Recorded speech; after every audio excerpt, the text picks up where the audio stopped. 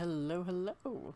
Here's a little tiny mini video that I just kind of wound up making as a side effect of accidentally putting some blue paint on my paint plate that I wasn't intending on doing anything with. So I didn't want it to go to waste because it is some SpeedPaint by Army Painter. So I wanted to use it. Basically, the neat thing about SpeedPaint is it's a 3-in-1 highlighting, midtones, and shading paint. This video is not sponsored or anything, by the way. I just like this paint and found it useful for this particular application. And yeah, so I had this little doll cup in my stash, and it has like a textured grip on it, and I was thinking of painting it anyway just to give it a little more detail.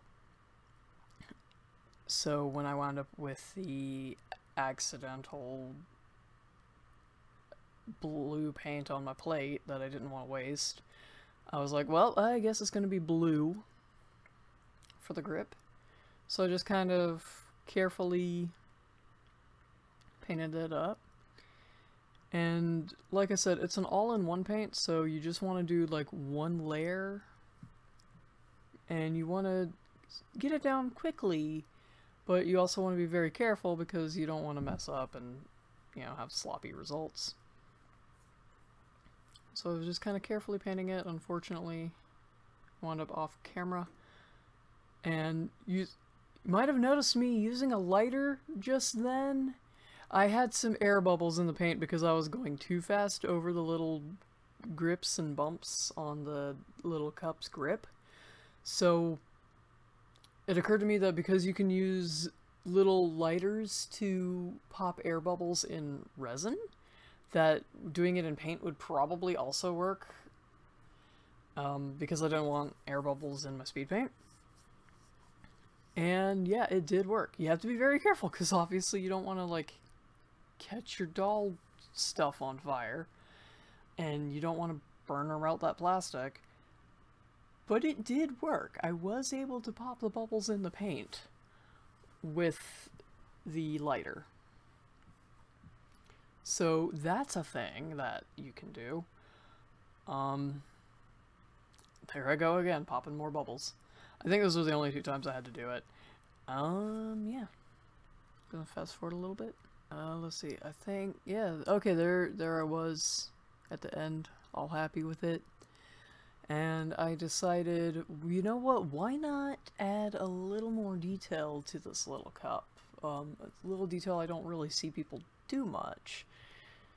And make it look like it was in the process of being used, and partially drunk already. So I got a brown speed paint. I didn't actually show it on the camera very well, did I? I believe it was pallid bone. I'm gonna say it was pallid bone unless proven otherwise. So I put a little bit of it in the little mouth area, or like the little sippy hole, and then I also like put some on the lid.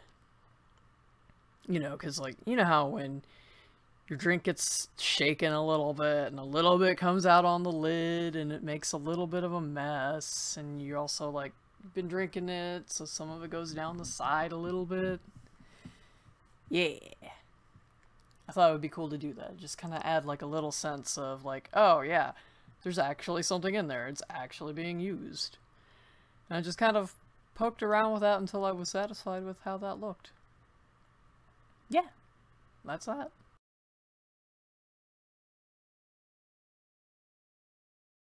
And once again, thank you for watching, and I hope you have a great rest of your day.